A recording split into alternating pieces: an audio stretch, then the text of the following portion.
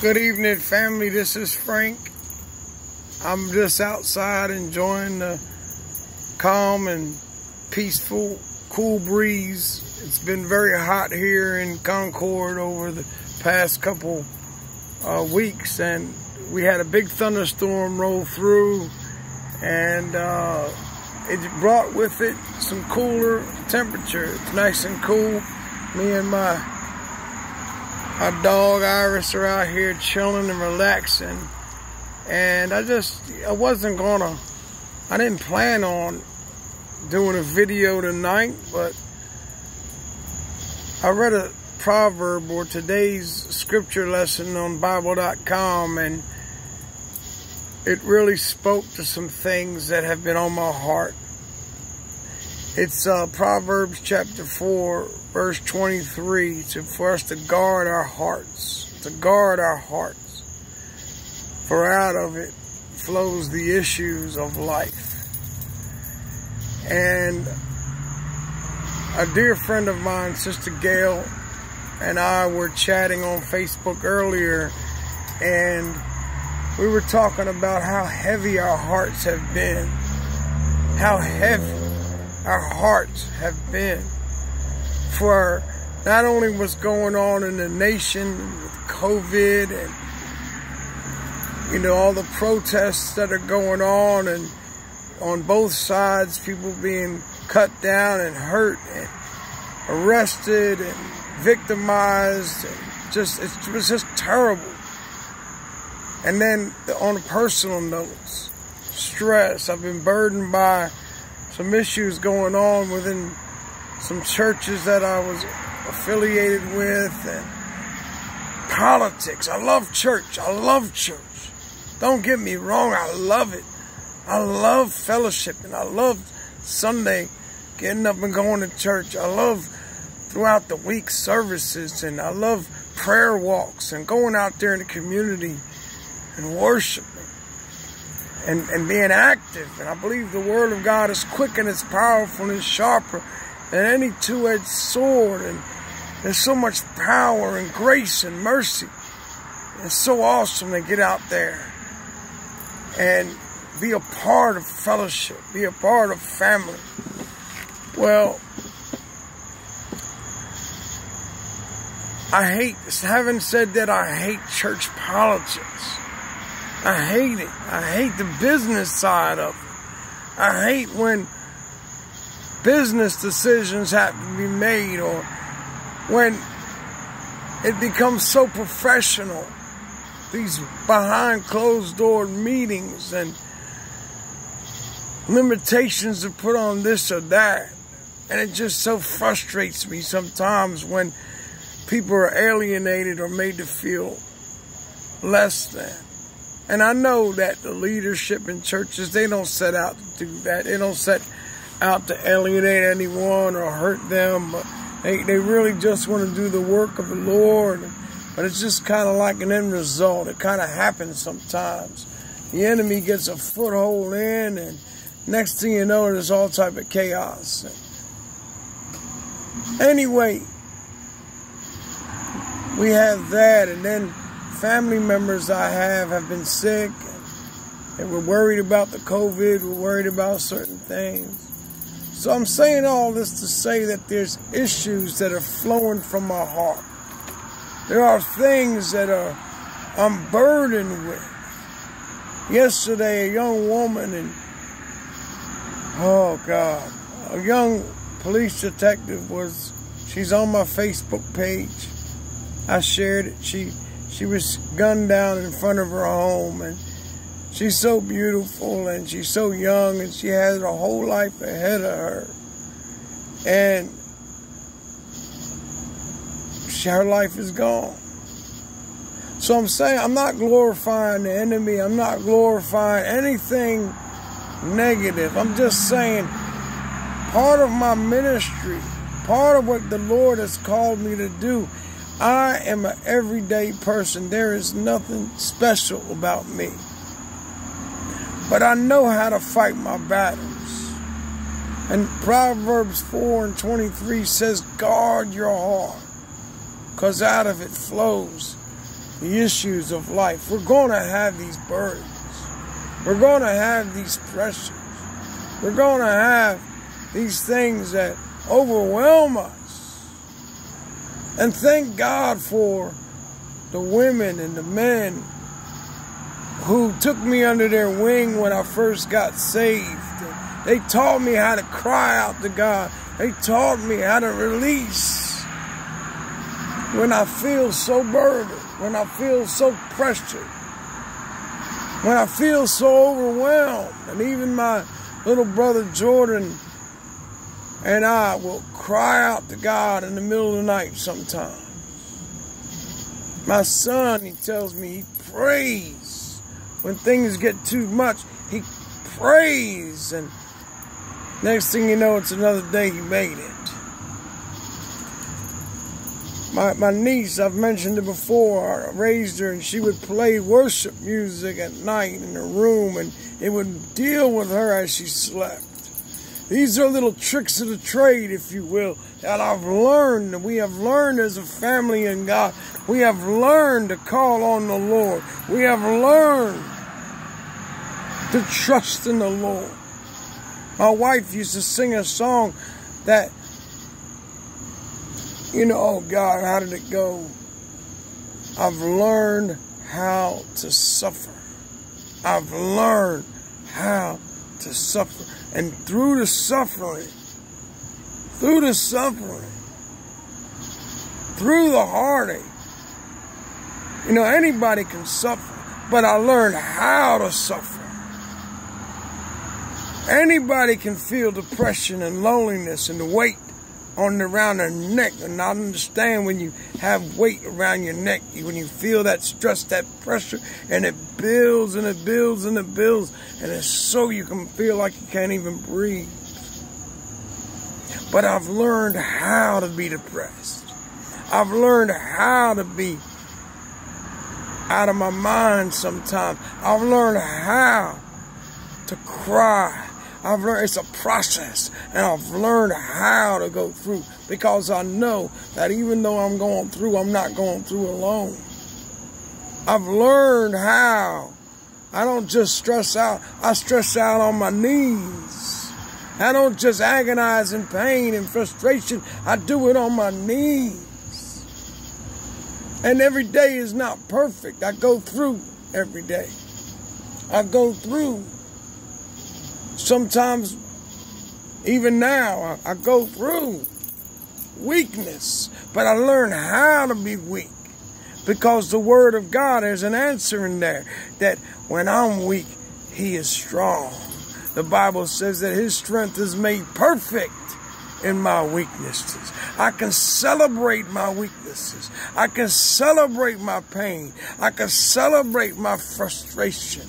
I can guard my heart, because out of it flows the issues of life. And I learned that process. I learned it just a little bit at a time. I've learned it. I've learned it. Oh God, in the name of Jesus, I've learned it. I'm not any type of person to look up to. I'm just trying to share a little bit of nugget. It's a little nugget of information that we don't have to go through this alone. That God puts us out here and He gives us good friends.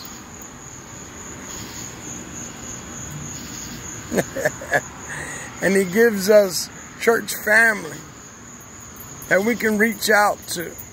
Learn how to suffer. Learn how to endure.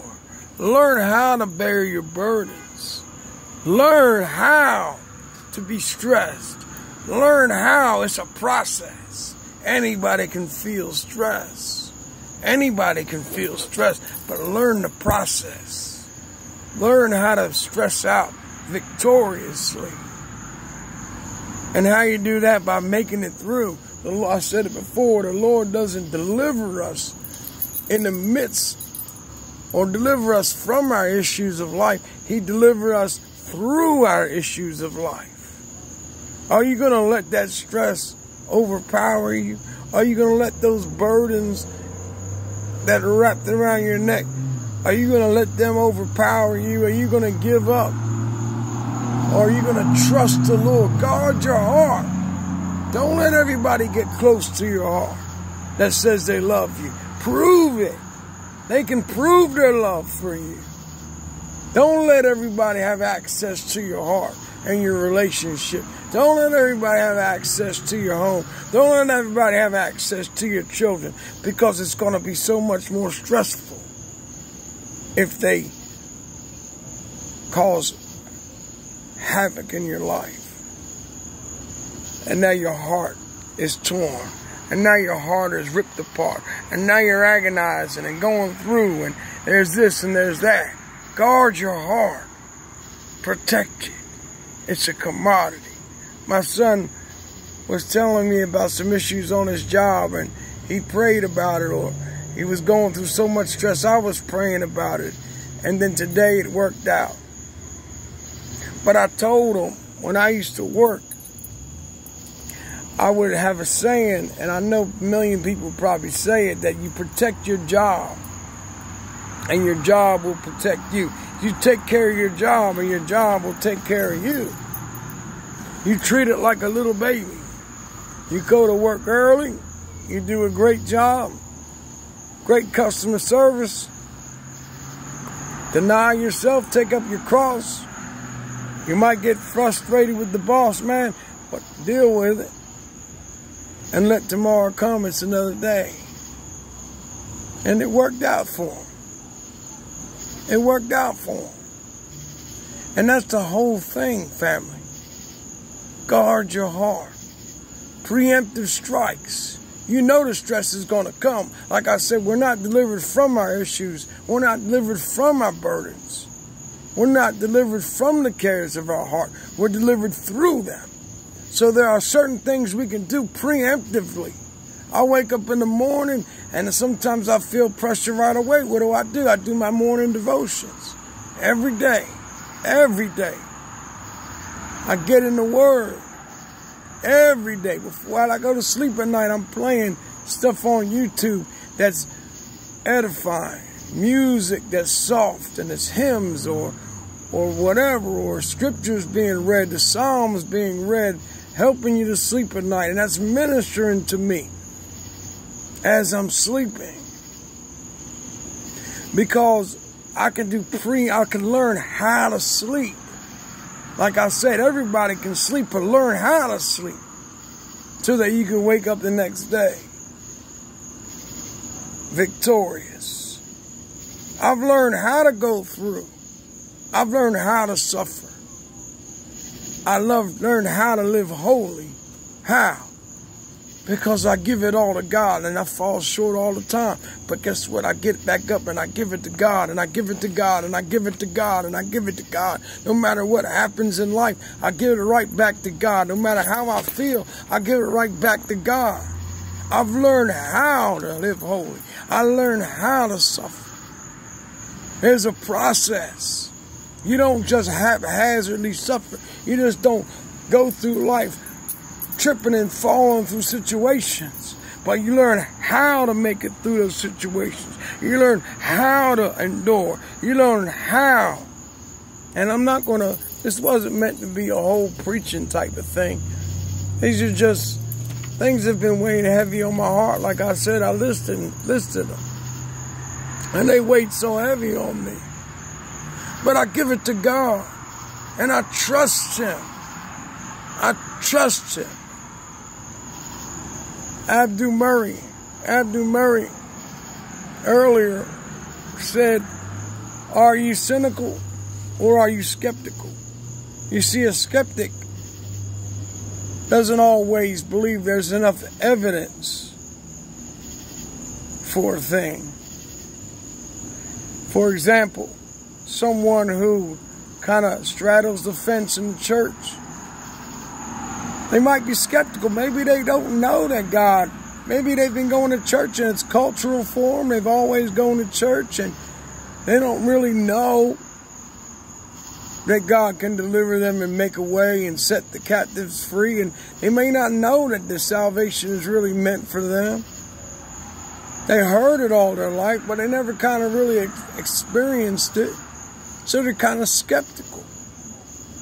Where a cynic knows the truth, but because of pain, because of past hurt, because of issues or abuse or whatever reason, or just pigheadedness, no matter how much evidence they're given, no matter how much evidence that surrounds them day and night, they refuse to believe. Even if they know it's daytime, they refuse to admit it. Bright as can be outside, but they refuse to believe it.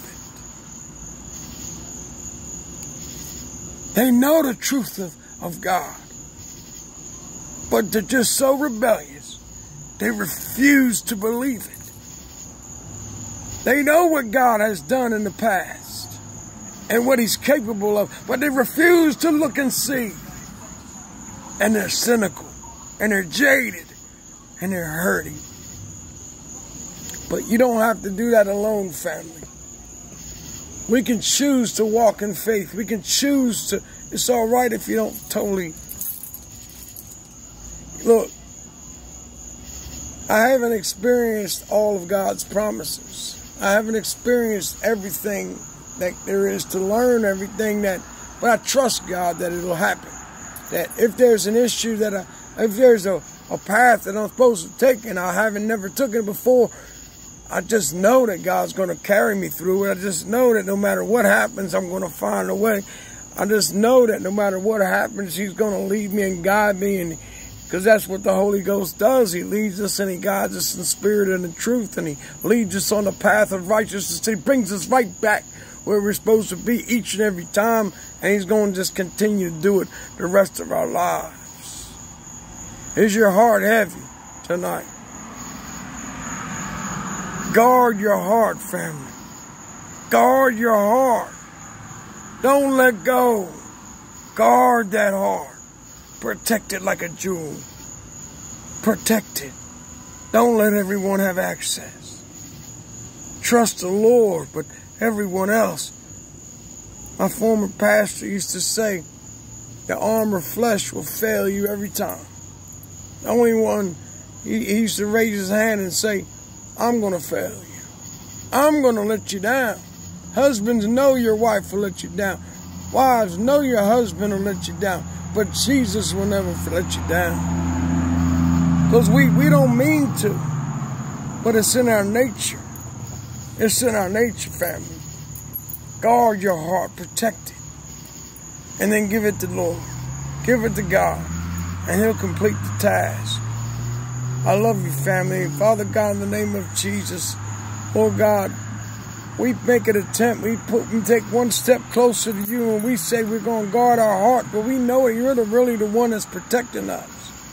So I ask You, Father, to, Lord God, rock us to sleep tonight. Keep us and guide us through our rest. Return us back tomorrow morning to our consciousness. We give You our night. We give You our rest. We give You tomorrow.